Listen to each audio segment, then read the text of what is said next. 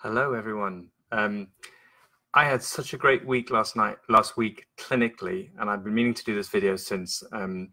I had two really memorable patients, and one of them has gave me permission to share her story, which I thought I would do with the hope that I can help everyone else also do more of this. Really simple technique, which kind of guarantees that you're really going to make a difference to your patients. So what more could you ask for?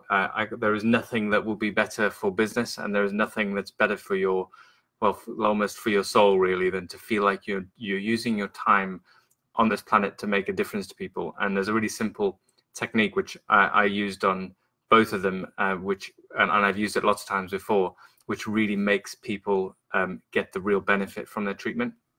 But it starts with understanding, first of all, that the presenting complaint is not the problem. So now, both the case I'm going to tell you about is really interesting because it really illustrates this well. Now, I actually happen to believe that the presenting complaint is nearly always the tip of the iceberg, even for really simple things. So a young girl who wants her lip treated to a little bit fuller to make it symmetrical. It's pretty simple. It's so technically easy that often we'll jump in and go straight to doing it. Without digging a little bit deeper about how she is anticipating this is going to change her life, and that's where where it gets really interesting. And that's why I'll start with my story, which is someone who presented with a dip in her nose, which sounds, it was actually technically a little bit challenging for the reason that she had the dip, but the most important thing is it sounded simple. When you got talking about what the problem is, it became a lot more interesting. And as I said, I have asked specifically for her permission to share this story. But the reason that she had a dip in her nose was that she had a cocaine addiction, which she had thankfully seemingly got control of at the moment. And she hadn't used cocaine for a long period of time, but she had this dip on her nose. So now, the dip on the nose and the cocaine addiction is obviously understanding, and none of us want a dip on our nose that wasn't there before.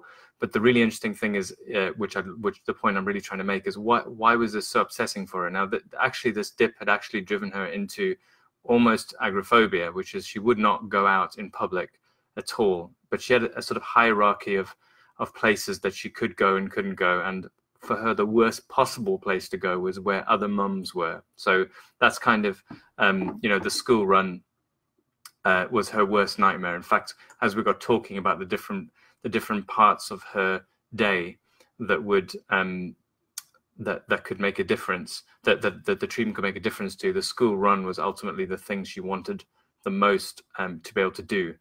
But it may have been too big of a step for her to go straight into. But when someone first presents and they say, I've got a dip in my nose, if you keep asking why that's troubling them and when it's troubling them, particularly when. So when is this problem? When does it exert an emotional drag on your day is quite a good question, because it's not always that it's on their mind, but it's a slightly unpleasant moment when they think of it. Now, for her, it was way beyond unpleasant. It was awful. And it was anytime there was another mum around. And the reason for that was because the dip on her nose represented to her shame about what she'd done, her own flaws. And the way I came to understand it was, it's a little bit like walking around with all your vulnerability exposed all the time, like your worst, your deepest, darkest secret on display for everyone to see.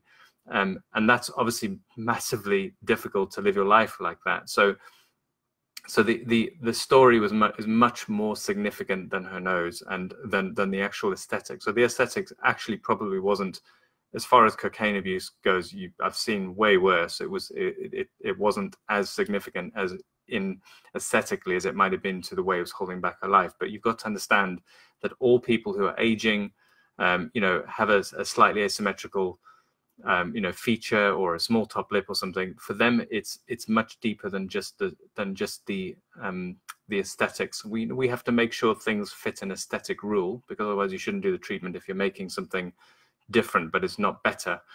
You're aesthetically not helping them. But really what we're looking for is to understand where their story would be better. And this is where I got to with this lady, which is, if I could change her nose, what could she then do differently in her life? That's a really important question, because therein lies the proof that you're going to make her life better.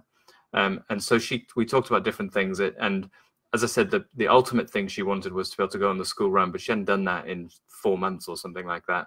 So it'd be quite hard for her to go straight to that. So I said, what else are you not doing that you would like to be able to do? And we came up with something less threatening, which is just to go out for dinner. So she had a nice Italian restaurant that she used to go to. And she wanted to be able to go out to that restaurant again. And so that's what I said. Also, once I've analyzed her nose and decided a safe way of doing it, because by the way, like if you've had cocaine damage to your nose, you've got a decrease in blood flow to mucous membranes in particular. So you've got to do this procedure without affecting tissues that are too closely aligned to mucous membranes. So that's just a technical point worth knowing about. But the difference I wanted to make, the difference for her was that she could go out to dinner. So I knew I could create a technical difference. And at that point, this is the most important thing I say to you, before you do the procedure, when you've understood someone's story and you can see where their life is being held back, and you know the specific moment where if you can create a change, their life will become different, ask them to commit to making that change before you do the procedure. So this is what I essentially said to her is, your well-being is ultimately the only outcome that matters. I shouldn't do this procedure unless I improve your well-being. You've told me that your well-being will be improved if you can do something simple like go out for dinner. So if I can deliver on the aesthetic result, will you make a commitment to me now to actually go out for dinner? And patients are often really surprised to hear you say this, but they're also always happy to hear you say it, because they're almost wanting to do. They know that's what they want to do, and we all have this ability to kind of focus on the problem in the hope that we will one day be able to meet the solution, but we don't always make a plan.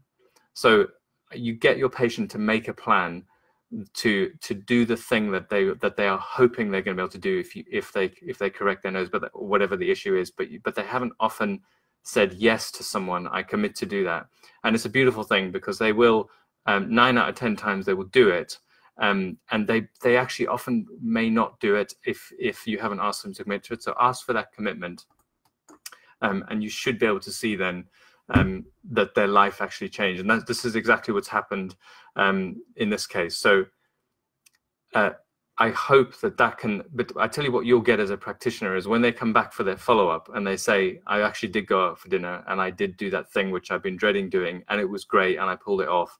You will feel amazing.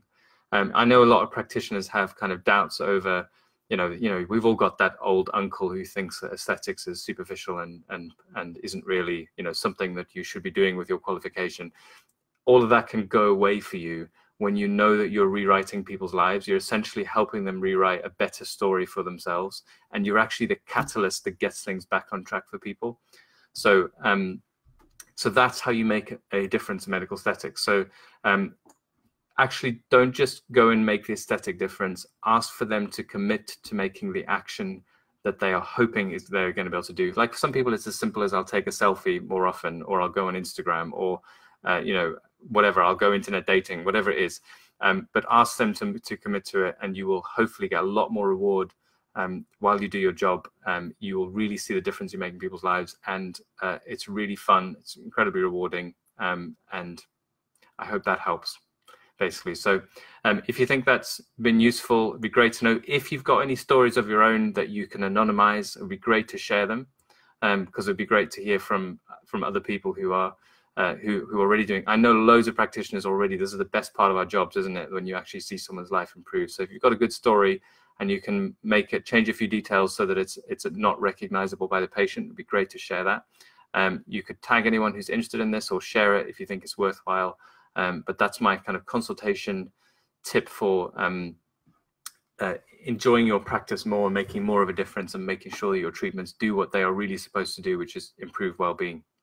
So I hope that works. I've just noticed, because the way I'm doing it, I haven't seen the people waving, but hi, Julie, Karen, Louise, thanks for your comments. Hi, Lauren. So yeah, let me know what you think. Tag someone, share it.